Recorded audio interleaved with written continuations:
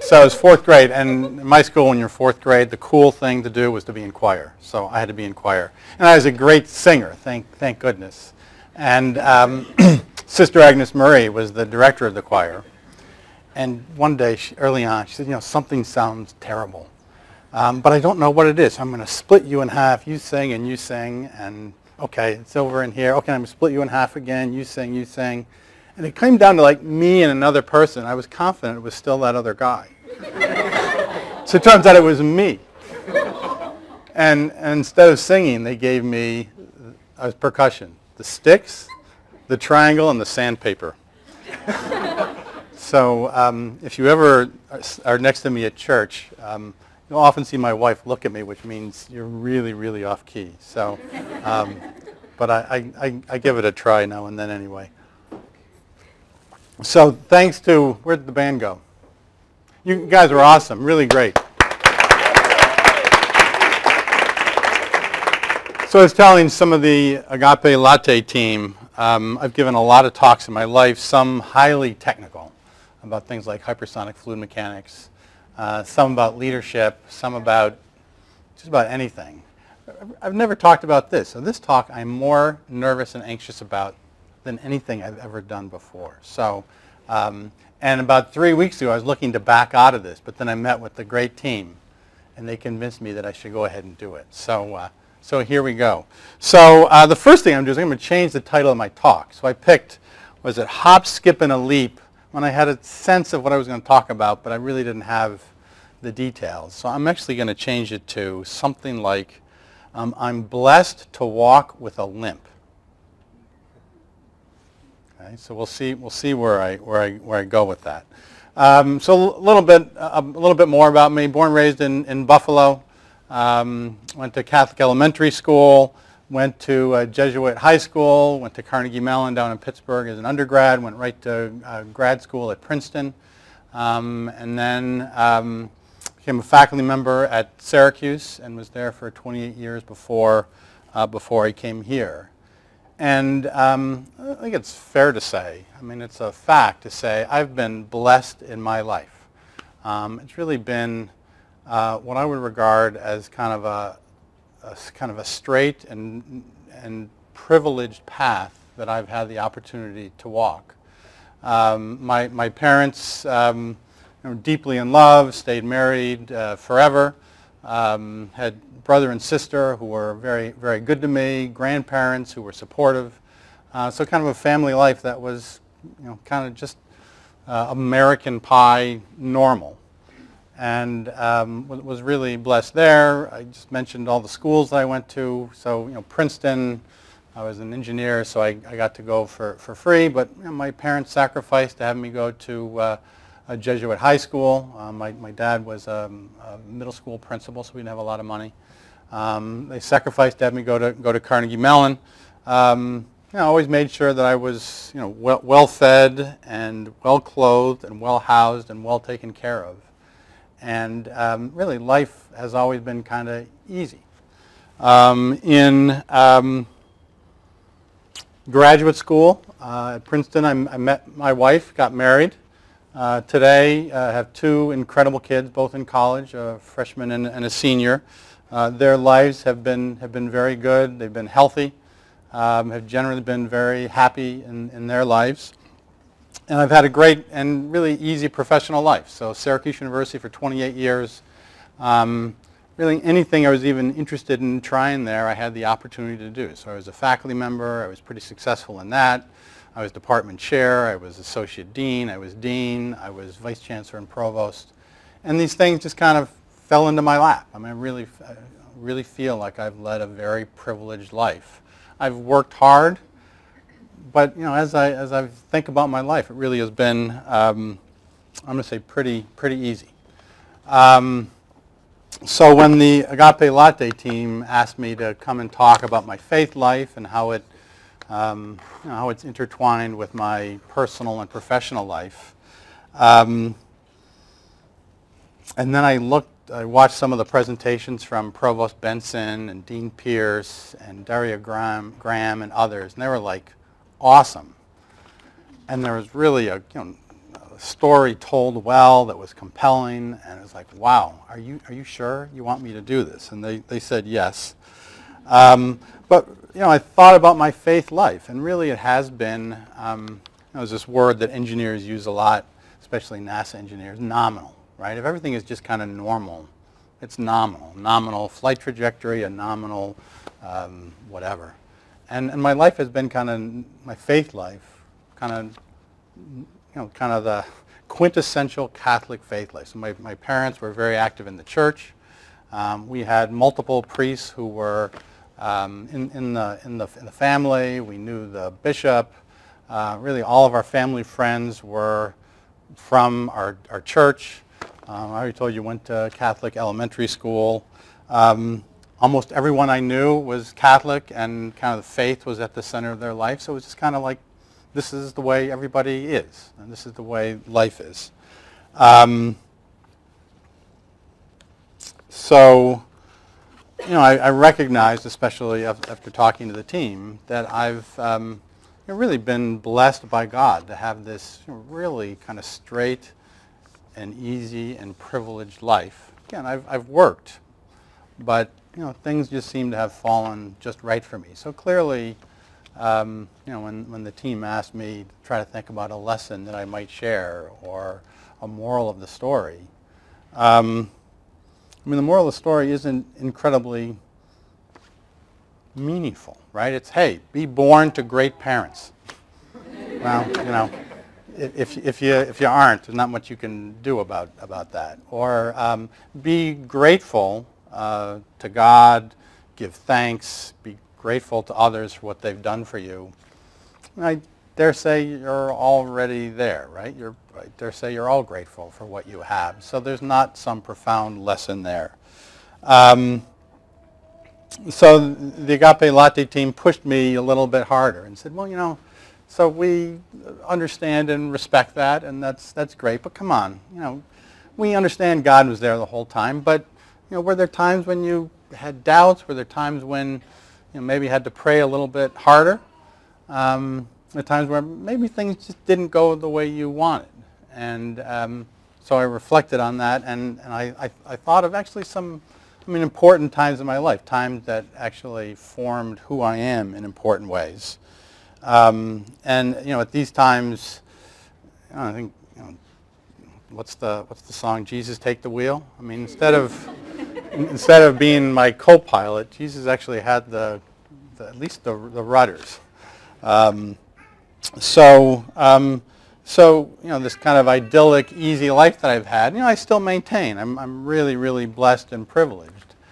But I want to talk a little bit tonight about 3 times in my life that, I actually, I had not just prayers of thanks, but prayers of guidance and prayers of questioning and prayers of really looking for help. And that's what I want to talk about a little bit. And, I think in these times, for me, my faith has always been there. I think it drives kind of who I am as a professional, as a person. But, frankly, sometimes kind of on autopilot. And I think at these 3 times, it became more active for me. And I think in your life, whether, you lead a privileged life or not, you'll have times when, your faith is kind of in the background and it's there, and you have a deep faith, but you're not leaning against it the way that I'm going to say that I am these 3 times.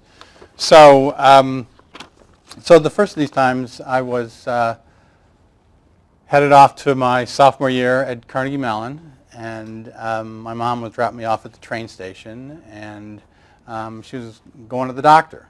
And I said, Mom, why are you going to the doctor after she dropped me off? Well, it's nothing. It's just a routine thing. And long story short, 2 weeks later, my mom's in the hospital.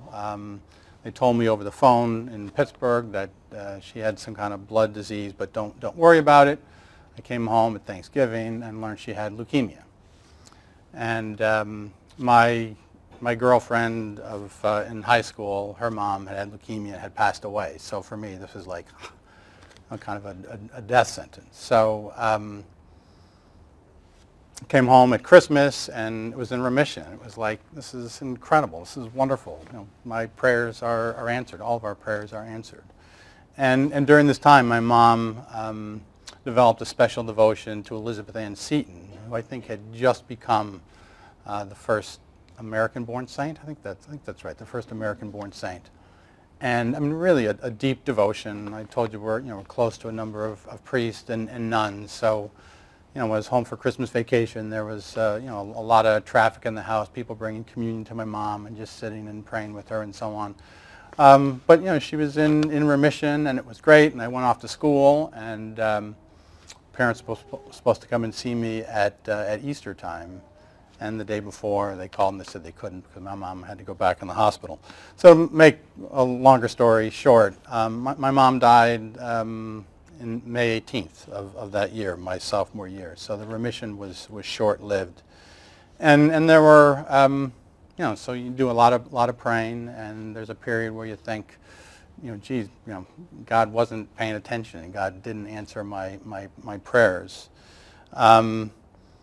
But as I thought about the time, but certainly in hindsight, I mean, I am my mother's son. So some people say that I'm a gentle person. If I am, it's because of my mom.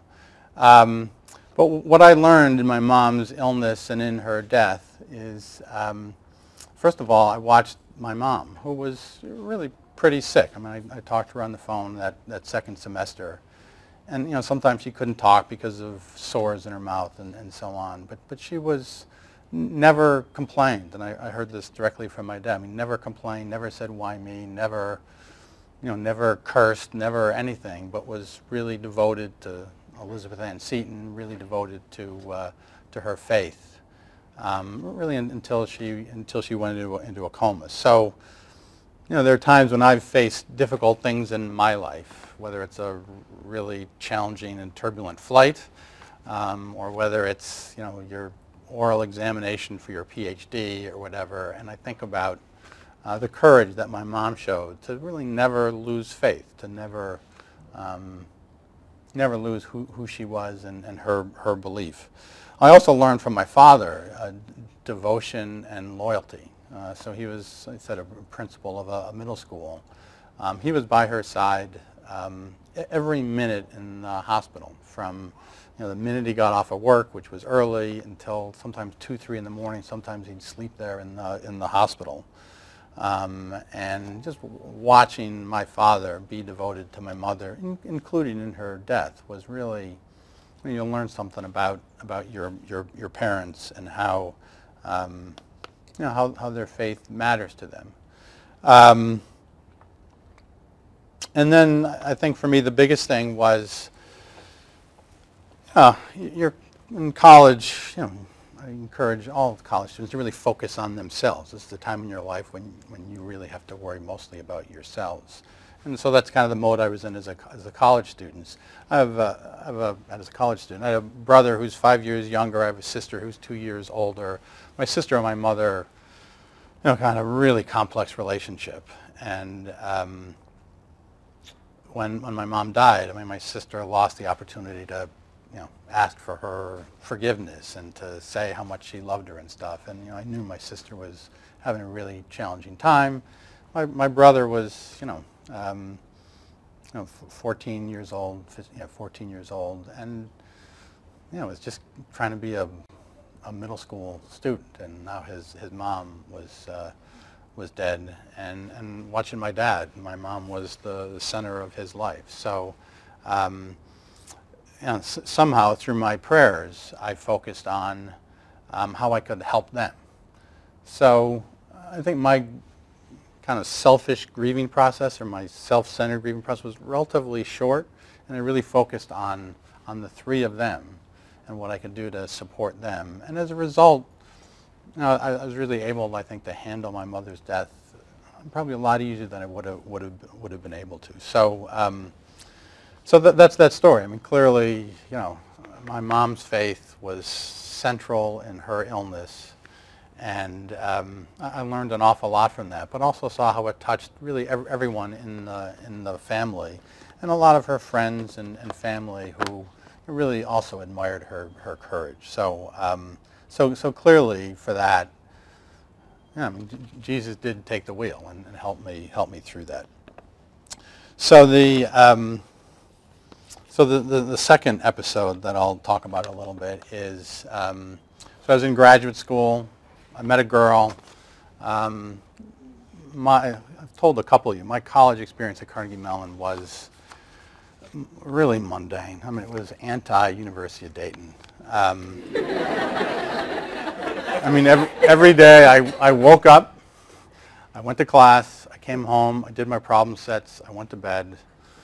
I woke up, I went to class, I did my problem sets, I went to bed. And the weekend, I could do more problem sets. I mean, really, my college career was really, and you know, Carnegie Mellon's a great university. I think it's gotten better, but I mean, that was kind of like, that's what we all did. It was really, it was a joyless experience. It's probably the best. I'm serious. That's the best way to describe my undergraduate career. So off I toddled to Princeton right after graduation, and just kind of immediately met a whole bunch of really amazing people, incredibly smart, incredibly well-rounded, and had, you know, over the next five and a half years, we worked incredibly hard and played incredibly hard. I mean, you name it, we did it. We golfed, we won the intramural championships, we went to New York, we went to Philadelphia, we went to baseball games and football games, and we also worked our tails off. I think we didn't sleep for 5.5 years.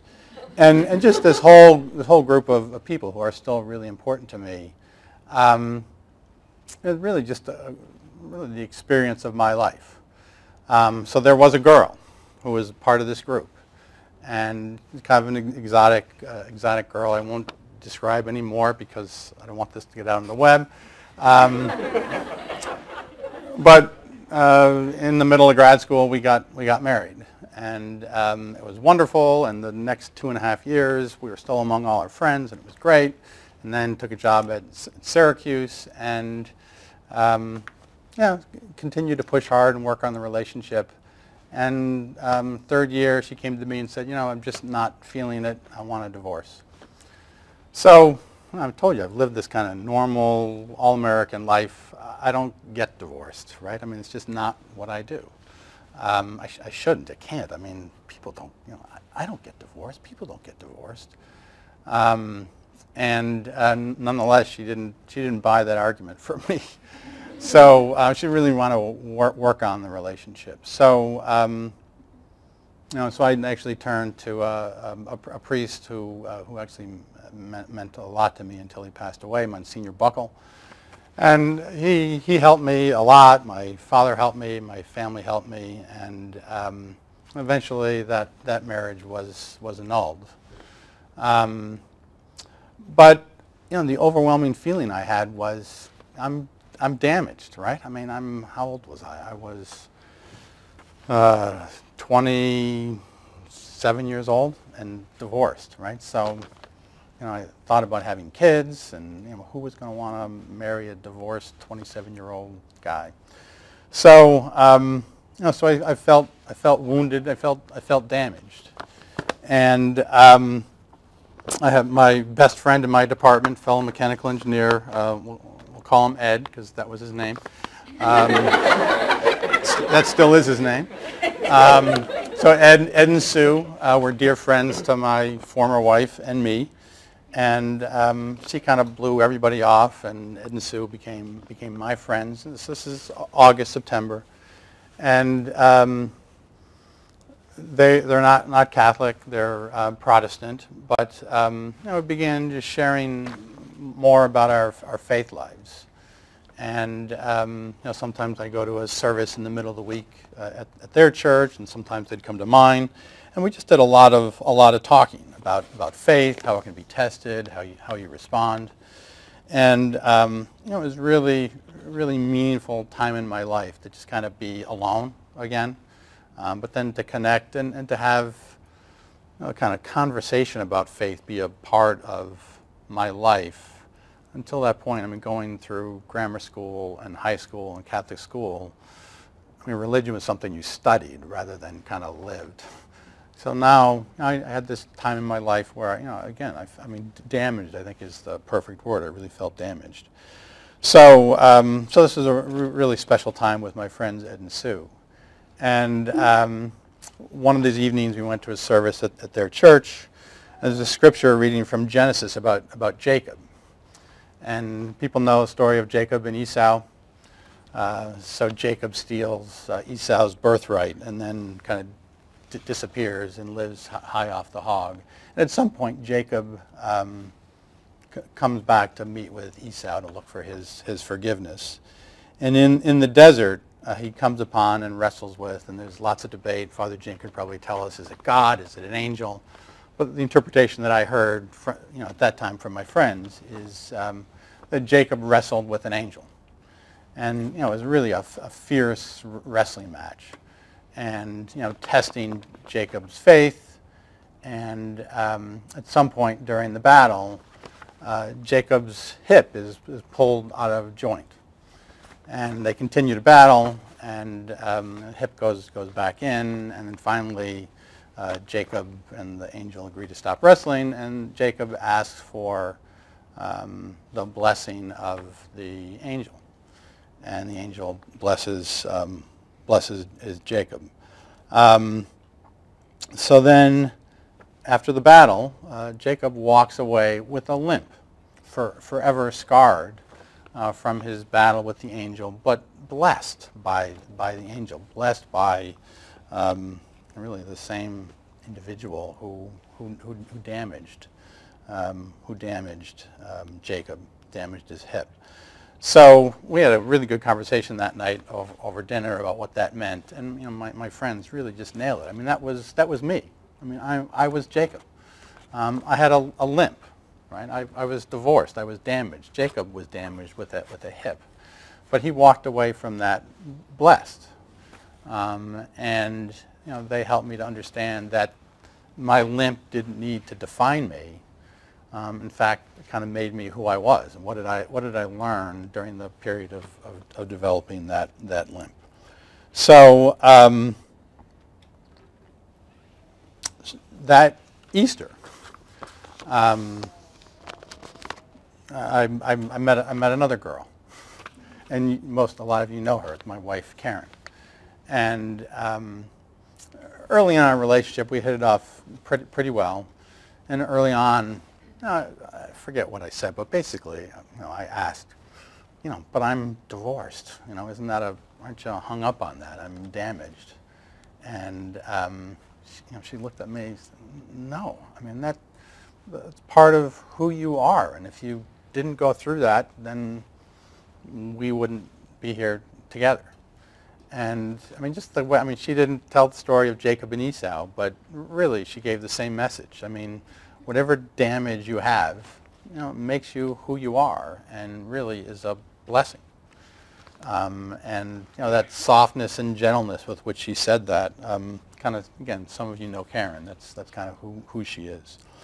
So the end of that story is that Karen, remember Ed?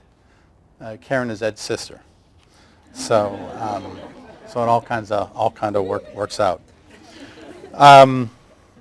So those are for me two kind of challenging things. I mean, your mom dies when you're in college, and you're married not terribly young. I was married when I was in grad school, so it's not like I was 17 or 16 or something. I thought I had it all together. But I chose for the wrong reasons. I kind of married my graduate school experience. But with really a period of intense faith and intense discussion about my faith with people who are really close to me, my in-laws, I was able to get through that in a way that, clearly, I think my faith got me through that in an important way. So then the last thing that I would touch on, really no kind of negative side to this one. I was in Syracuse University for 28 years, as happy as a clam, a lot of good friends, love the area, met my wife there, kids grew up there, and for a variety of reasons I kind of lifted my head up and looked around for a change from a professional perspective. And after 28 years, you really don't think you're going to go anywhere. I'm planning to live the rest of my life in Syracuse. And Dayton calls. And some of you have heard this kind of not apocryphal, kind of true story, when the headhunter called me up and said, "So, what do you think of the University of Dayton?" I said, "Well, I think it's a Catholic school, and I know it's in Dayton." And that's pretty much what I knew about this university at the time. And I was not inclined to pursue it, but for over the next probably 6 to 8 weeks, a number of things happened. Advice from some key people, certain things that I read on the web, discussion with my mentor, my former chancellor at Syracuse. I pursued this and was ultimately offered the job. And it really came down to, for my wife and me, I wasn't going to move without Karen wanting to move. Because 28 years, you build a life. It came down to two things whether or not we would take this job. One was, can we envision living in Dayton? And the other one, I've worked in this secular university for 28 years, and I've over here, and I've had a Catholic faith life over here. Do we think I can bring those together? Am I qualified to bring them together? And so these were the two key questions that we really kind of talked over for a long time and prayed over. The first one, those of you who aren't from Syracuse, you're probably saying, "You lived in Syracuse. You could live anywhere." But nonetheless, Syracuse was home. So we had to make sure that Dayton was a good fit, and pretty quickly we did. The people, the area. We went to Roost downtown. That told us we could definitely live here. But then, as I framed it for some people, kind of the Catholic thing, that was the central question. I knew what to do in a private secular university. I knew, I was only interim chancellor for 4 months. I was kind of the number two for a long time. And I knew how to run a university. And I knew how to go to church. I knew how to pray. But, could I bring these together? And so lots of conversations, including with Father Jim and others, got me to a place where I knew I wasn't going to be able to answer the question definitively. I'm an engineer, right? It wasn't going to be an exact solution with yes, under the total line. But I got to a place where really I just kind of put my faith, and Karen put her faith in God, and we leapt. So that's where the original title came from. We took a leap of faith. And I think if it had just been up to me, I probably would have stayed at Syracuse. But I was really very comfortable, lots of great friends. Kids had lots of great friends. It was 2 hours to my father. But there was someone had to stick for the aircraft, and we leapt. And my wife and I are very busy with the university, but from time to time when we're out to dinner alone on an off night, halfway through dinner, one or the other of us will look at the other one and say, "Can you believe we're in Dayton? And we love it. Can you believe how good the people are and how good the university fits?" And it is hard to believe, but it is true. And for me, I'm sure God has been there throughout my life. But these three things, including this decision to do something totally crazy at an old age like I am, God was there. So again, this isn't an incredibly profound moral of the story. Maybe a little bit more profound than be born to good parents and be thankful. There are times when you can just be cruising along, not having to actively think about your faith. You live it, it's internalized. But there are other times when you're really going to need it, because there are questions and there's doubts and there's difficult things. And in both of those times, God is always there. But it's, you can definitely feel His hand during those critical times. So that's my story. So that's it.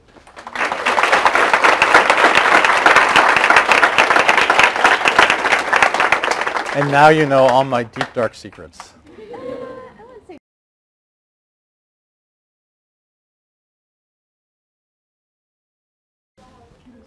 I don't go here anymore, so I didn't know if I was allowed to ask a question. But it depends what it is.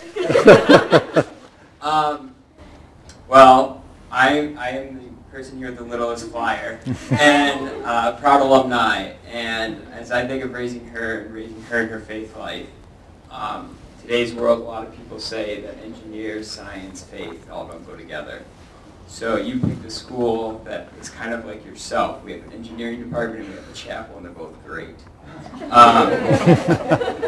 Could you comment maybe about how you bridge those two together and how you see them working together?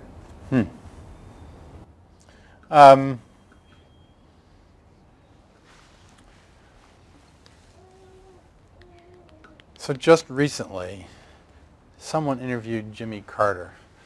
I don't remember who it was. Oh, it was Nick Kristof, I think, interviewed Jimmy Carter right before Easter.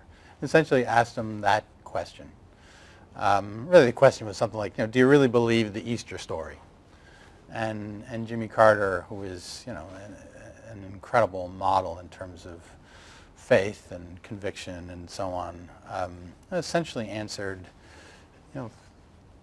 not these words, these are abbreviated, but faith is faith, and my faith is very deep, and on the other side, the other side of your question, I believe in science too. I've seen, done lots of experiments, and I can see, how physics works and chemistry works and biology works.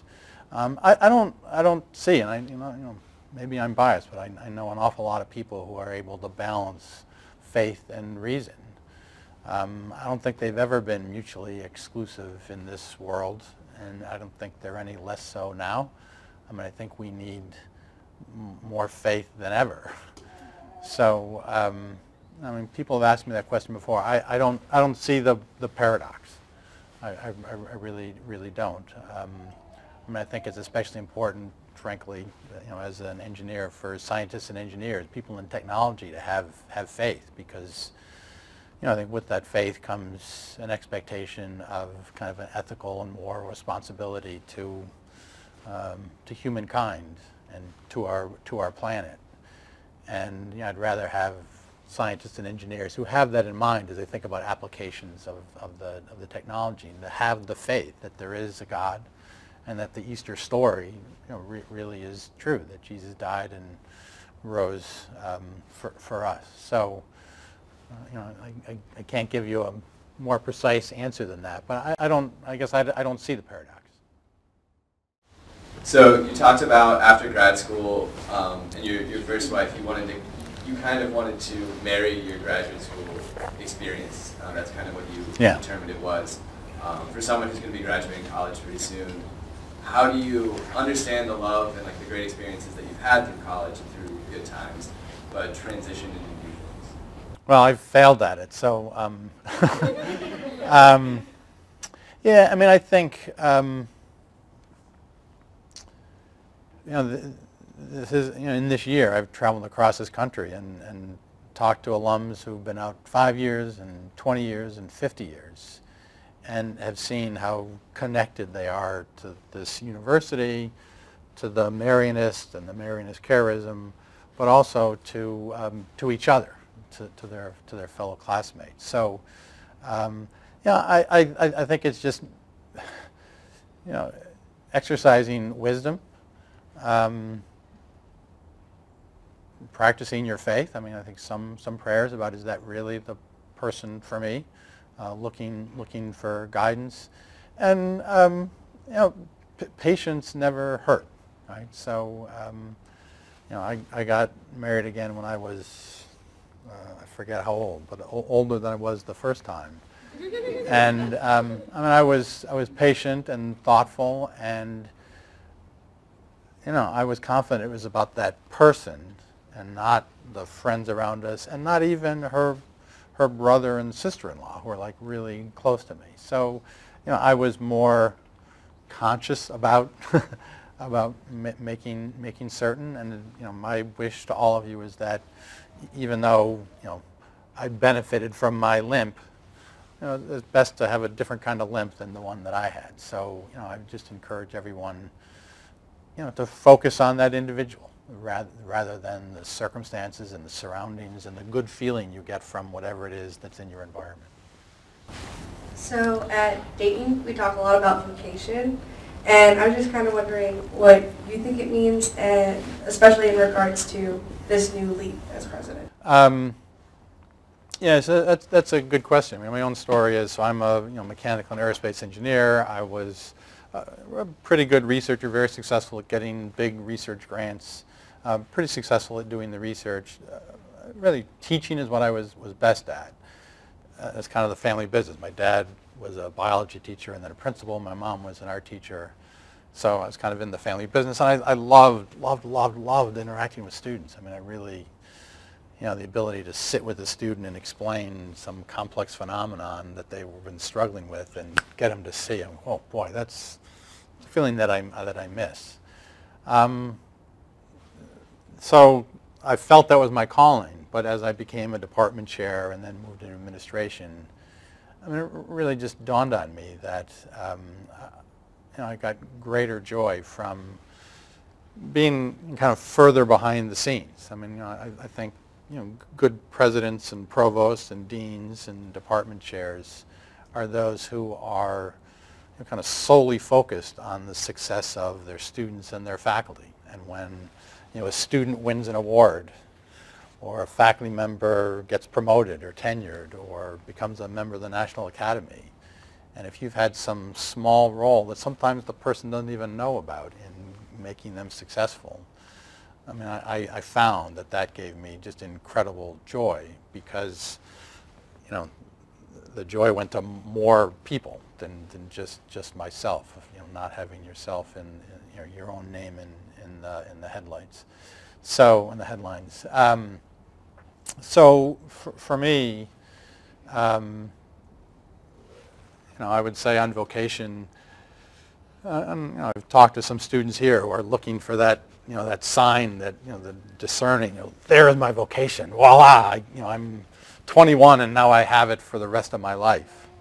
It doesn't have to be. I mean, I think you can have multiple vocations and ultimately find what is your best vocation to do the best you can for the world and for humankind. So for me, again, I've told some of the folks here, my job here as president is very different than my job as vice chancellor and provost, independent of the differences in the institutions.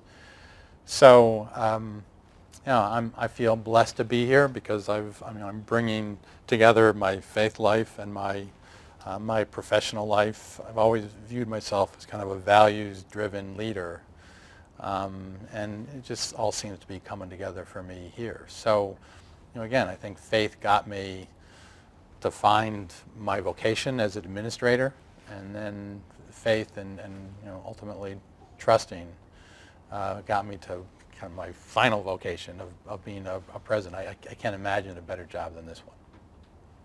So, I would say just don't always think, don't view any vocation as final. Right? Be open to more suggestions from God about what your vocation really is, or what your vocation for the next 5 years or 10 years or 70 years is going to be. What are some things that you and your wife love that make you happy, that grow your relationship as well as your spirituality? So I'll name, the first three things that come to my mind. One is our kids. Great joy in raising our kids and relishing really every moment, including the difficult moments. Actually, some of the most difficult moments with our kids have been a time when we've been kind of most connected to each other and most connected to our faith. So kids, being outdoors in nature, so we love to hike. We love, around here it's harder to find a mountain, but in New York you get to mountains very, very quickly from where we were, also to lots of water. And then the last thing that really kind of makes us and our family happy, we play a lot of games. back in Syracuse, we had a game closet that must have been 20 feet deep by about 6 feet wide, with shelves from top to bottom. Toys R Us used to come to our house to borrow a game. So just that kind of being, letting our hair down, and just, we're both hyper competitive. She says I cheat. I don't. So those are the three things. I think probably less spirituality in the games and more fist fights. But the being outdoors and being in nature and really appreciating that, boy, there really is a God. You're out there in nature and you're interacting with people. That's that, and also just the connectivity to each other through our kids. So my question would be, actually, I think the first time you and I met last spring, it was very, very hot out, and I don't remember. It was a secret. It was a secret meeting. It was a secret meeting, but which is another long story. But the first time you and I met, the one thing I remember about it was we had some conversation about if you stay around the UD community long enough, like it will sort of irrevocably shift reorient yourself to opening your eyes in new ways to things, and it looks different for everybody. Like for me, I think I've been around Dayton 5.5 years now and change, and I think the thing I have learned thus far is that I take more time for people now in ways I never learned to in Chicago when I was growing up. So for you, now that you've been here almost a year, would you say, does anything come to mind of sort of one way that your day-to-day has shifted, or one thing that the Dayton community has sort of imperceptibly put in your life? Yeah, that's easy. So I'll just talk to the video for a moment. That question was so long I can't possibly capture it. The question really is, has being in the Dayton community kind of shifted my perceptions in any way? So absolutely. In a lot of ways, but I think in one overarching way, and I'm not playing to the crowd here. It's a complex world right now, difficult world, complex country, difficult country in some respects. Less tolerance for each other, more war, more unrest, greater hunger. It's just, I think we've all become aware over the last couple of years that it's, world is refugees. It's just really a tough place. There's lots of reasons to be, for an old guy like me, kind of be down in the mouth and be despondent. But since I've interacted with the students here, I actually have more hope about the future than I could have possibly imagined. The students who are in this room, the students I've met at this university, I think are remarkable in your faith, in your framing of your education as about other rather than about self.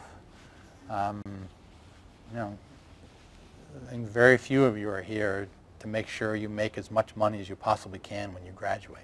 Now, that doesn't mean you don't want to make a living, and you should. It helps our rankings, by the way. But the students who I've interacted with here, invariably, when we're talking about what they're doing, what they're volunteering in while they're here, what they want to do as a profession, it really is about something positive about other rather than self. And if, I truly believe, and I've said this to folks at I've said it to family and friends who are despondent about the state of the country and the state of the world, and I've said, it's okay. Dayton has it. We have the leaders, we have folks who will give you hope and give you faith. And, so that for me, that's the really obvious answer, that one of the reasons why Karen and I love being here so much. Really, all of you give us just a heck of a lot of hope in a time when it can be sometimes hard to find. So you, obviously through your profession and everything that you've done, and then even coming here, you see the that like you can always, like you said with vocation, there's always like another thing. You're never stuck. And so with this university, and we've spoke about so many amazing things here, our community and our faith life. Where do you see, I know you've done tons of visioning things, with the faith life here, it growing and becoming even bigger, and I don't know how, but do you have a vision for movement forward and not just staying still in where we're at, but continuing to pursue greatness? So this year, we did this whole visioning thing. I went across the country, spent time on campus. And so the vision that I talked about in my speech 2 weeks ago, which I know not everyone has read, but we'll make sure you do by the fall. It really wasn't Eric Spina up there saying, here's what I think. It really was our alumni, it was our students, it was our faculty, it was our staff, it was the community saying, boy, here's this incredible jewel of a university that has this incredible history, that has these strong values, that has a faith component, that has really made a difference in this community and in the world. And here's what we can do to push that even farther. So, I used the phrase in my inauguration speech, we're going to double down in our engagement locally, right? So we have a city that provides great benefits to us in many, many ways, including opportunities for many of our students to learn about working across difference, to learn about communities that some of which are broken, others of which are very healthy. And we have a lot of intellectual capital up here at the university. And one way that I envision us continuing to get better and making real this notion of how can we make the world a better place? I mean, we first need to make our direct community a better place. We're going to find ways to double down on the engagement between our students, our faculty, and our staff, and the community, and not in a way that's like, okay, we're here to fix you. I mean, we have much more to gain by engaging with the community than we have to give. But we also have skills and gifts to give. So at the heart of that is about leadership, about preparing leaders, faith-filled leaders to lead value-driven lives. Well, it's also about innovation and creativity related to social transformation, but also related to creating ventures in West Dayton, and really thinking about ways we can advance ourselves as a research university, but also by contributing to the community in significant ways. So, I mean, there's other things, but as I think about my answer to the previous question, it really does tie to this. The world needs us. We need our students to be even better prepared to be leaders in the Marianist model of working across difference, of putting ourselves in spots that sometimes are uncomfortable and working through that to make a community, whether it's a neighbor, a block in a neighborhood, or whether it's a city, or whether it's a state or the country. We need to better prepare our students to make that difference, because I think this university is uniquely positioned to really make a profound difference. So you talked about how you were a little hesitant initially when considering UD about uniting your faith life and your professional life. Mm-hmm. What kind of pushed you to take that plunge? And do you think it's really necessary to kind of have that unification between those spheres in your life? I know you said that you went to the Catholic grade school mm-hmm. and a Jesuit mm-hmm. high school. Do you really think it's kind of important to have your faith as part of your education and that kind of more professional aspect? I'm speaking pretty literally on purpose, but as I took a sabbatical in preparing to determine whether or not I wanted to be a president, I really thought a lot about my leadership style and what I like to do and what kind of people I like to work with, and I got to a place where even before I really considered possibly going to a Catholic university. I recognize that I really try hard to be a values-based leader, and my values are the values that I grew up with in my parents' house and my Jesuit high school, in my church. So strictly speaking, they were never really separated. They were always intertwined. But let's face it, when you're leading or a leader in a secular private university, you really can't sign a memo, God bless. I mean, even people from time to time, if you'd sign something, if someone's going through a difficult time, you're in my prayers. I mean, you'd get sometimes some blowback. So it was kind of more of a formal separation that I saw. But, I talked to enough leaders of Catholic universities to know that I think if you're going to be successful as a president of a Catholic university, you really need, and I'm still working on this, you need to integrate your Catholicism into your life. I mean, your faith life needs to be visible for the community. My wife and I go to church here on campus rather than any number of parishes that are in the area, in part because we really love being in the community, but in part because I think it's also important for me to be visibly living a faith life. So, I mean, and that's something that I'm not used to. I didn't used to hide in church, but I wasn't the president of Syracuse University. I was just, I was Eric, who lived a couple blocks over. So, I think ideally, I think all of you, and I know all of you will, when you're working for a company or a not-for-profit or a university or a city government or what have you, I'm really confident that you're going to live your faith life. Really, the question is, can you put it on the door? Right? At Syracuse, I couldn't put it on the door. Here I can, and there's a lot of joy in it, and I didn't fully appreciate just kind of being as open and kind of crossing as much as possible. Really brings joy. So you talked about the Dayton community in the sense that you went and you networked with alumni, across the country. So I'm just curious, what is the farthest reaching connection to UD that you've experienced in the globe? So give me a little bit more. I want to make sure I understand the question. So essentially, when you went and talked to alumni, did you find UD's influence in organizations, that far, or essentially what presence did we have? Oh, okay.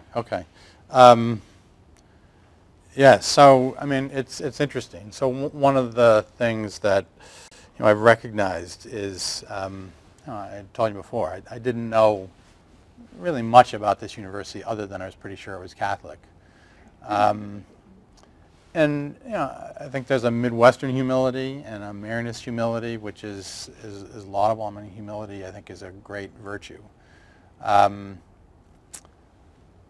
What I've learned is, if someone has touched UD, right, if they've gone here, if their child has gone here, if an aunt has gone here, they know it and they feel it and they understand the qualities. They may not be able to articulate the charism, but they can talk about, this is what's at the heart of the University of Dayton. And really, it's in those contacts that are kind of second or third. It's like, my nephew or my nephew's girlfriend went to UD, and here's what I think about it. So, not geographically far, but someone who, didn't experience, who wasn't here for 4 years, who didn't live in the community, who didn't, engage with the vowed religious, they still got it, which tells me that nephew, really lived life as a University of Dayton graduate in the way that we would hope that they would. So, and basically, what I heard in New York and San Francisco and Los Angeles and San Diego and Chicago and Florida and Washington and Philadelphia and Columbus and Cincinnati and wherever else I went was, we want more, right? We want less in Ohio because I think they already get lots of interaction. But New York, San Francisco, Los Angeles, I mean, they want more of our students to come from there.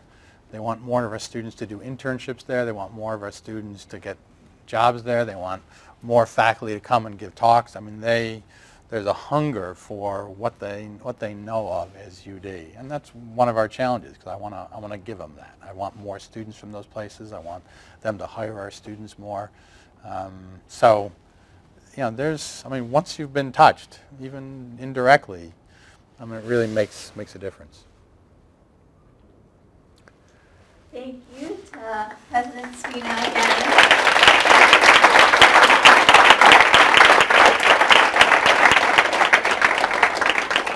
So I again want to thank the team. You guys really are amazing. You gave me the confidence that I could do this without, well, maybe I did embarrass myself, but I thought I could do it without embarrassing myself. So thank you.